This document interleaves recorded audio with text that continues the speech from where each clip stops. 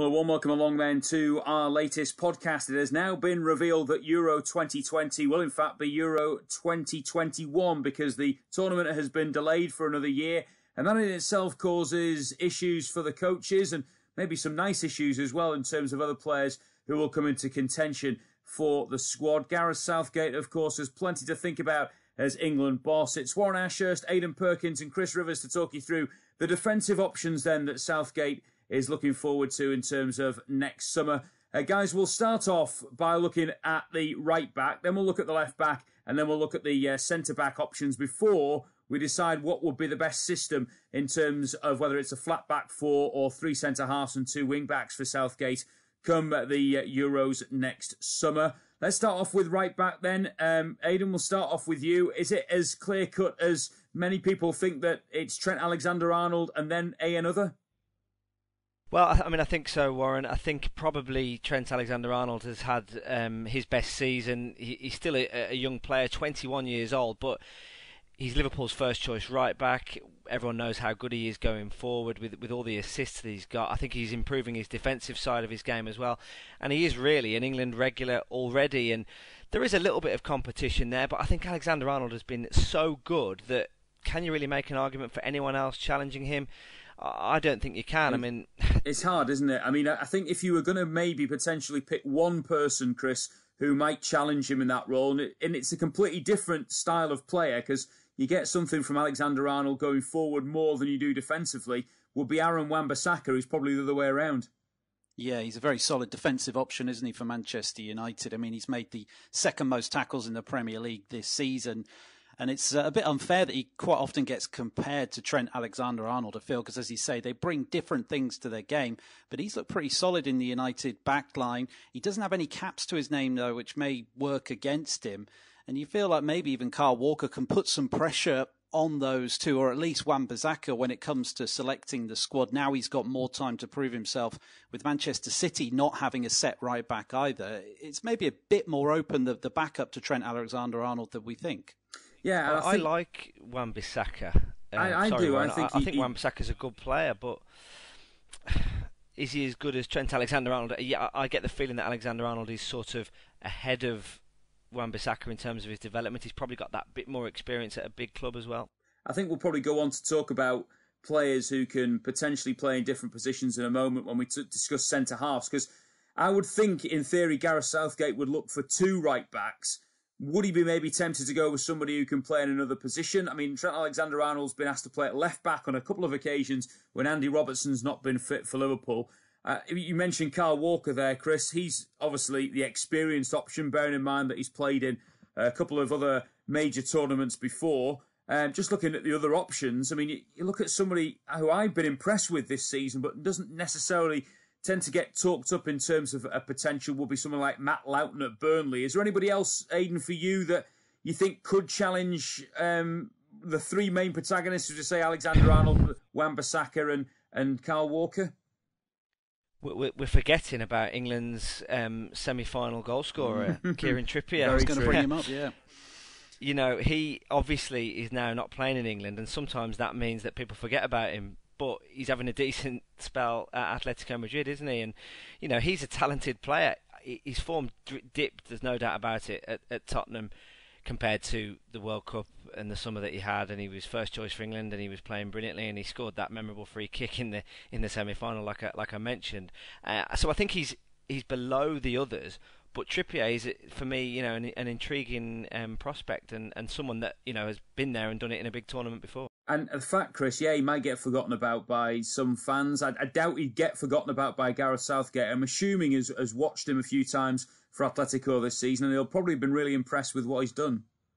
Yeah, he should be, because he's played quite regularly for Atletico Madrid. He's had a few injury issues which have meant he's been in and out of the side. But, I mean, he's made 26 appearances for Atletico in a transitional season for them.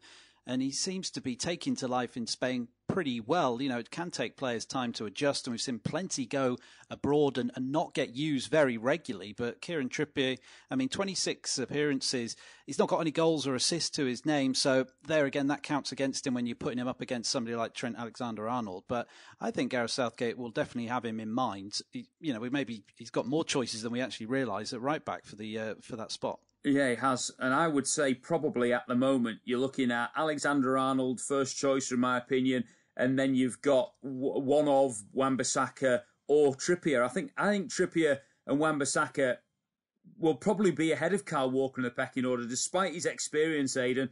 I think the fact that he's been in and out of the City team and his performances haven't been that consistent may well see him drop down the list. Yeah, from Kyle Walker's point of view, he's a very, very experienced player. Like you say, he's been there and done it and won trophies for Manchester City, and he's got a lot of experience under his belt from an England point of view. But you get the feeling maybe that Southgate will go in a little bit of a different direction and look at bringing in a little bit more, youth with Alexander-Arnold and Wan-Bissaka, like we've said, and then maybe Trippier will possibly come into his thinking as a good sort of squad player as a backup. That's the way I think Southgate would be looking and thinking. The only sort of issue with that is that you've only got a limited amount of players you can pick in your squad, 22, 23, isn't it? So is he going to go with 3 right backs? Probably not. Well, that's the thing though as well, Chris. I suppose in Walker's favour is they used him, of course, in the World Cup as a third centre-back on occasions. That might see him get on the plane anyway just because of his versatility. Yeah, that's right. He may well get the nod, mightn't he? If when we come on to centre-backs, there's lots to choose from, but maybe he feels like, you said it before, he needs somebody who can play 2 positions, and if he's going to play 3 centre-halves, then Walker, right side of that 3 centre-half defence, might be a good option. The thing that probably, as you say, counts against him is the fact that he can't nail down that spot in the City side, and he hasn't been picked for the England team since the Nations League finals last summer, so it feels like maybe Southgate's moving on for him, but he's got more opportunity now with the Euros being pushed back to prove himself. Let's switch across the back 4, but actually back line, and look at the left backs then in terms of England, and maybe not quite as obvious in terms of who might start for England at the moment. You would think probably, Aidan, at this stage that Ben Chilwell has the slight advantage over his rivals, although it has to be said his performances over the last sort of 2 or 3 months haven't necessarily been that standout. I think Ben Chilwell is the first choice for England at left back now. I think there's no doubt about it. I do like him generally. I think he's progressing well. He's 23 now, and yeah, he's been around a bit. But his performances for Leicester may not have been quite as good as he would have hoped, and maybe that's reflective of the fact that Leicester have tailed off a little bit themselves in recent months. But I think he's a really good prospect, Chilwell. I think he does everything right at left back. If you know what I mean, he gets forward. He's a real threat in the final third when he gets forward, but he can get back and he can defend. And he's got the look of a good left back to me, Ben Chilwell. I don't think he's ever going to be quite as good as Ashley Cole was for England, but the fact that he's 23, playing for a good club in Leicester with a good coach in Brendan Rodgers, and to me he's the obvious first choice. And I actually looking at it in a bit more detail now, think that maybe Southgate has got more options on the right than he has on the left. Yeah, I think he has, and I think obviously England have had those issues in the past, of course, haven't they, with left-sided players. One thing that might go against Chilwell, I'm thinking, Chris, now, is this year-long delay, because as I say, his form's not been great of late. The one person that I think will really challenge him for that left-back berth, I have to say, is probably going to be Luke Shaw at Manchester United. And if Manchester United are able to turn around their fortunes and Shaw plays more regularly maybe than he has been the last couple of seasons, then maybe he gets the thinking ahead of Chilwell, potentially because of the size of club that he's playing for. Yeah, it might well be the case, as you say. Chilwell has dropped off in recent weeks, but now he's got a year to sort of build himself back up again. But Luke Shaw has actually been playing sort of the left side of a 3-man backline when I've watched Manchester United, and it's been young Brandon Williams who's now got a year to maybe stake a claim for a call-up himself. I mean, he's looked pretty good, marauding forward as a left fullback, and him and Shaw might be competing for that role behind Chilwell in a year's time. I think maybe Shaw and all his injury problems have meant he's lost a yard of pace, and in terms of attacking prospects, he's not quite as good at getting forward, and maybe we could be talking about Brandon Williams being a serious contender 12 months from now. Yeah, possibly. Could I just throw another one in? Yeah, go on. Danny Rose, possibly, Yeah. or is he now too far sort of out of the equation? He's slipped, hasn't he? He's at Newcastle, maybe not quite worked out for him, elsewhere. But if you remember, just before the World Cup, he was playing quite regularly for England. He's got 29 caps, 29, plenty of experience. I know he's been up and down a little bit, but I think he's someone that again maybe would fall into the Trippier category on the other side. I think the problem for Danny Rose is the fact that he's been sent out on loan, and if Newcastle don't make the deal permanent, you just wonder where he might end up after that. So that will be the concern probably for Gareth Southgate. I'm going to throw another name into the hat here as well, and that's Aaron Creswell, who, in theory, I think has probably been one of the better West Ham defenders. Not saying a great deal with the West Ham defensive record, I have to say, this season, but I think he's been probably one of those consistent players for the Hammers. I think a lot might depend on whether West Ham, of course, get relegated into the Championship, but he's another one who throws his hat into the ring. Yeah, I can see that. Go on, Chris. Yeah, I could see that happening. I'm just looking at Cresswell's record now, though. He hasn't had a call-up for England since 2017. You wonder whether, having not featured for Southgate before, whether he might get an opportunity. The only other name I was going to think about throwing in, and I think it's unlikely, but he's someone who can play there, is Fabian Delph, and he can also obviously do a job in midfield. He has got 20 England caps, so he may be someone that may, if it's possibly a long shot, but if he was to regain his form and his get back to his best, I should say, then he can be a midfielder as cover and possibly a left back if we're really struggling. I wouldn't be surprised that if Delph went in the squad, I have to admit, because of his versatility. Somebody else who we haven't mentioned is Ryan Bertrand, who I think earlier in the season had his major injury issues with Southampton, but I've seen Saints a couple of times of late, and he has actually been excellent, I have to say, at left back. He did really well the other week against Newcastle when they were down to 10 men for the majority of that game. Could it be, Chris, possibly that he could still work his way into the squad? I mean, he's another one that hasn't been called up for a while, so he'd have to work pretty hard and have a fairly outstanding next 12 months to feature. You just get the feeling that a lot of these players are much of a muchness at left back, and that Ben Chilwell, it's his position to lose. But there's no saying if his form doesn't continue to deteriorate, we might be talking about somebody else challenging for him. I just think at 23, he's probably the future, and that's often the way that Southgate goes. So then I'm putting you on the spot now. If you were picking two left backs to go as things stand at the moment, let's say the Euros were tomorrow. Firstly, Aidan, who would your two be?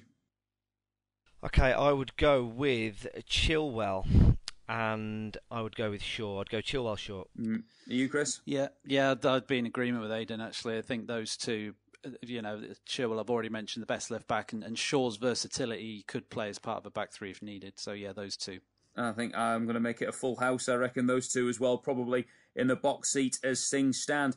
Plenty more to discuss now in terms of the centre-backs, because I think this is probably a less clear area in terms of who could get selected and who how. I mean, when you look at things let's go from experience first of recent international tournaments, do we think, we'll start with you, Aidan, is Harry Maguire a shoo-in?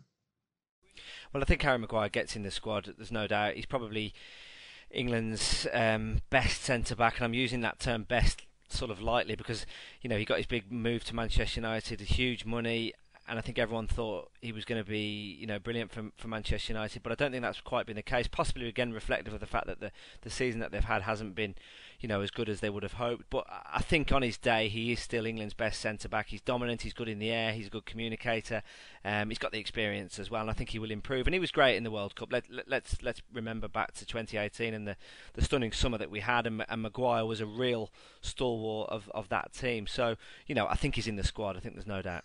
So Harry Maguire, would you go along with that, Chris? Do you think he potentially starts? Would he be the first defensive name on the team sheet, do you think, for Southgate? Yeah, I think so. I don't think they'll look beyond Harry Maguire. His name will probably already be in pen on, whichever Euros sheet that Gareth Southgate's now working on, because he is Mr. Dependable, I think, at the back for Southgate now. As Aidan has already mentioned, was great at the World Cup. He's shown good leadership. And I think he's actually done pretty well for Manchester United this season. It's been a struggling side where they haven't always had much protection at the back. And I think for his first season at a big club with £80 million price tag on his head, I think he's coped with it pretty well.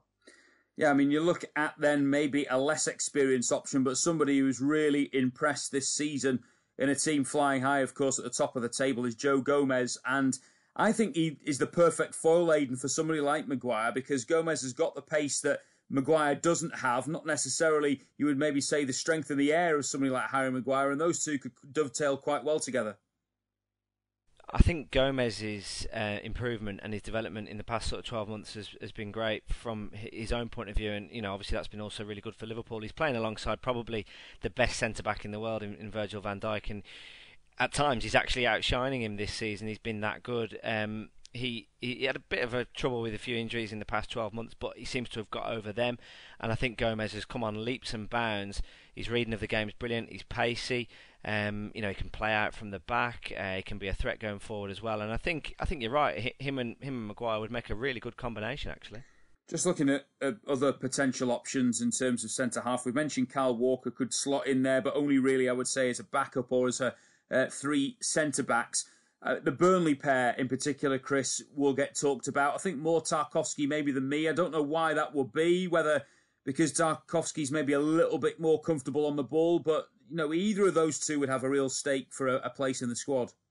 Yeah, I mean, there were reports doing the rounds at the start of this week that it was actually Ben Mee who was going to be called up to the squad for the March friendlies, and there's a piece on the Clubcall website looking at why he was in the frame. Apparently, Gareth Southgate is very taken by Ben Mee's leadership and the fact that he's held it together at times at the back for Burnley, who have kept 11 clean sheets with Mee in the team, and he feels like he deserves a chance. Now, whether it will just be one of those call-ups where he gets a couple of games and Southgate decides it's not for him, that is open to debate. James Tarkowski, obviously a bit younger, and therefore that will probably work in his favour going forward with the Euros delayed now. But both of those two have been rock solid at the back and are finally getting a bit more recognition for their excellent form. We can't go through this conversation without mentioning one of the players who has been the topic of a lot of conversation this season about what exactly has gone wrong. I still happen to believe that he's got real ability and could be a world-class centre-back, but it just hasn't happened for him over the last couple of seasons, and that is John Stones. We saw the howling error in the League Cup final against Aston Villa, which led to the Villa goal, of course, that day. Firstly, Aidan, I mean, what can he do to get himself back in the fray? Because it looks to me as though maybe Pep Guardiola's already made a decision that he doesn't feel he's the answer for City at the back. Well, I mean, that might be what he needs to do then. In order to get himself to be back as first choice for England, he needs to get a move away from City where he can become first choice again for his club, because he hasn't always been first choice for City, as we know. He's filled in here and there. He's come on. He was expected to be the main man for City when he joined them a few years or so ago, but he hasn't kicked on for whatever reason. Personally, I think he makes too many stupid mistakes that lead to goals, and obviously when defenders and goalkeepers make mistakes and they lead to goals, they're massively highlighted, and he needs to be more consistent. He seems to maybe just lack a little bit of concentration at key times, but that's not to say he hasn't got ability. I agree with you that he has got a lot of ability. It might just need a move for him to maybe somewhere like, I'm thinking off the top of my head a little bit, someone like Leicester, maybe even dropping down a little bit further, maybe to someone like Watford or someone like that, a team that's maybe on the up a little bit, and he becomes the real sort of main man at the back, and that then focuses him and he can force his way back into England contention. Because I'll be honest, as it stands, I don't think John Stones is going to be part of the England squad. If it was this summer, I'd be very surprised if he was in the squad. No, I think it'd be touch and go. I think he probably should be, in my opinion, because of his capabilities. But like you say, if you're going on his performances for his club side, I don't think you could see that. I think you're right. I think a move might be the best for him overall. Where do you stand on this, Chris, in terms of John Stones? I think you just can't trust him, can you? And if you're a goalkeeper playing behind him, or if you're Harry Maguire, as we've talked about, playing alongside him, you're probably a little bit worried and therefore distracted as to what he's going to do next. I mean, there's been plenty of talk this season that maybe Pep Guardiola has finally lost faith in Stones and doesn't think he can mould him into the player that he was. And therefore, if City had more homegrown options, it could well be that John Stones is allowed to leave Manchester City come the next transfer window. I just think there are perhaps better options, better alternatives for England now, and players that maybe Southgate can trust a little bit more. Where do you stand, Aidan, on the suggestion from some people that you might get better defenders lower down the Premier League because they have more to do? I'm thinking specifically, just looking at the league table at the moment, the likes of, say, Jack Stevens at Southampton or Lewis Dunk at Brighton, somebody who has plenty to do in the back line, who might be worth taking in the squad just for that maybe a bit more assurance at the centre half. I think there's a valid argument to be made there, and obviously they are maybe more used to defending. And if you look at, for the example of maybe Stones at City, and you'll use, Gomez and Van Dijk at Liverpool, that for a lot of the season, there's been some games where you're watching them and generally all they're doing is passing it back and forth across their own halfway line and trying to start attacks. They're not having to defend that much. So there is a point to be made, but I think it would be a stretch to suggest those two that you've mentioned will make the England squad as good a play as they are. I think there's a few others that you could throw into that category as well. Tyrone Mings of Aston Villa is a good example. Now, I actually rate Mings, and I think at the start of the season he was right at the top of the list in terms of blocked clearances and tackles and things. So that was proving that he was really doing well at the back for Villa, and I think he's definitely got something about him as Tyrone Mings, and he's recently been called into the England squad. There's a few others as well, isn't there? You could maybe look at Chelsea youngster Fikayo Tomori. He's also had an England cap recently. I think Tomori's got something about him. I think this will come too soon for him, to be honest. We might be looking at maybe the next World Cup, but I've been impressed by him. If you look at the goals against stats in the Premier League this season, and it was brought to my attention because I'm thinking about Crystal Palace in particular, who have conceded just 32 goals. I think it's like the fourth best record in the league this season. They've clearly got two centre-backs who won't be picked, I don't think, but in Gary Cahill and James Tompkins, they've been really solid, and both still are capable of playing for England, although I think Cahill has called it a day. But also, you look at Sheffield United, second best defensive record in the league, 25 goals conceded. Nobody really, as an individual, I always think, Chris, for Sheffield United stands out as much. It's just that good team ethic, and that's what might work against those players being selected maybe for England. Yeah, again, this was something else that was brought up on the Clubcall website recently, was that Jack O'Connell is part of that backline. He's 25 years old, qualifies for England, and he's playing as part of a backline which conceded the second fewest goals in the Premier League this season. But as you say, he doesn't stand out in the crowd, does he? Unlike somebody like Fikayo Tomori, who's got more to his game going forward, or somebody like Mason Holgate, who was apparently on the verge of an England call-up. Yeah, he was supposedly on the verge of an England call-up for the March friendlies before they were cancelled.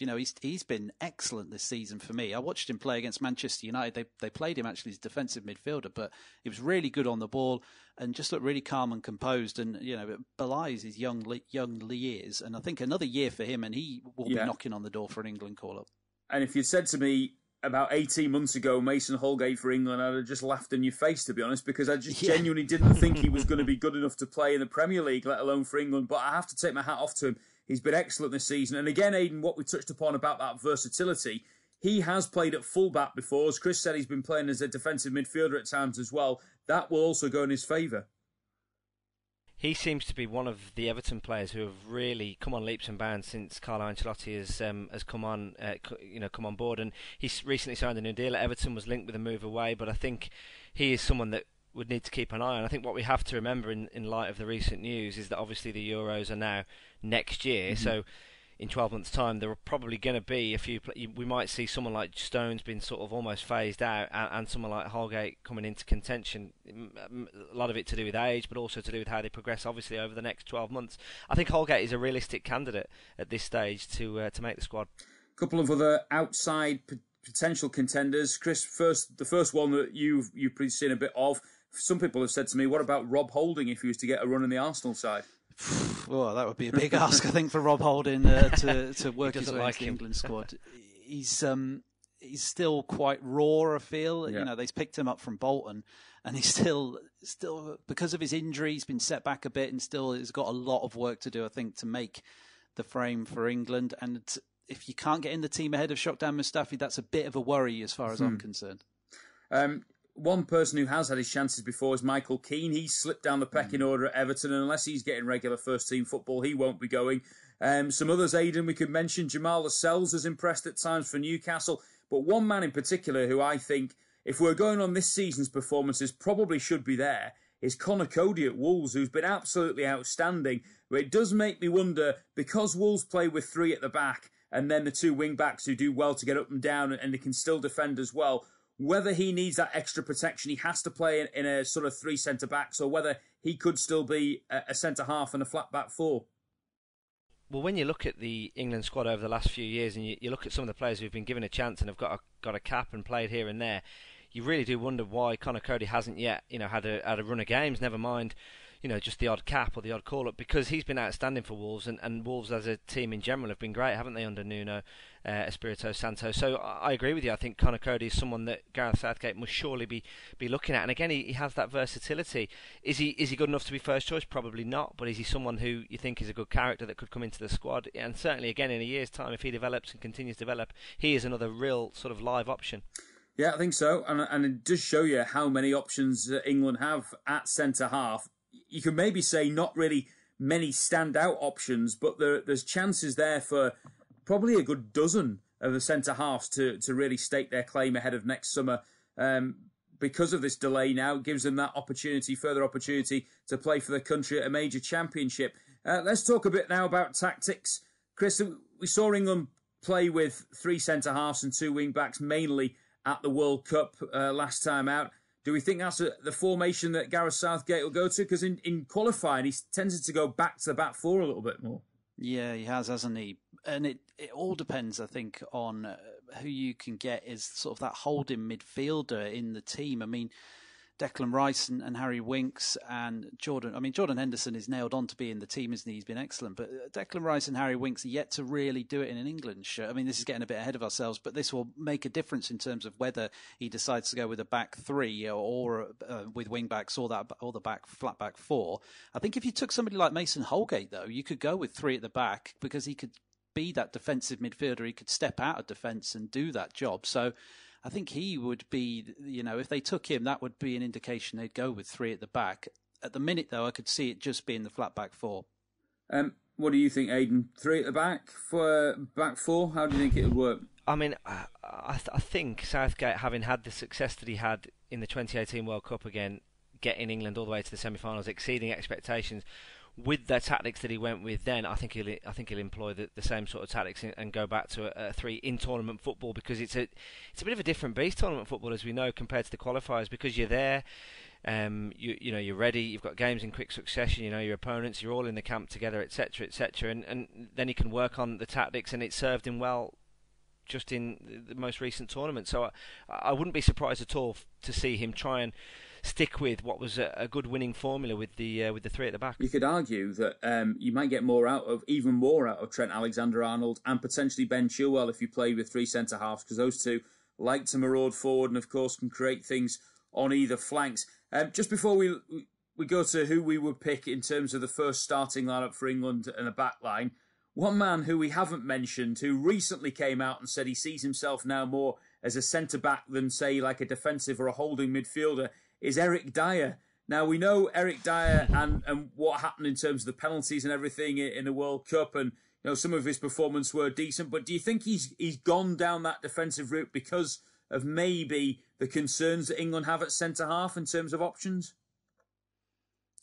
Personally, I think Dyer is going to struggle to get into the squad. I don't think he's had the best season for Tottenham. I think he's been a bit up and down. I know he was part of the 2018 squad again, and he had a good time there and scored the winning penalty and everything. But I don't think if you look at the competition for centre backs that are there that we've just discussed, and there's a lot of them, and then if you think about the midfield that England will have and should have in a year's time, I don't think Dyer fits into any of those categories, and I think sadly for him he'll probably be someone who'll be watching from a pub, hopefully, or his front room. You harsh man. What do you think, Chris? Is you on the same lines?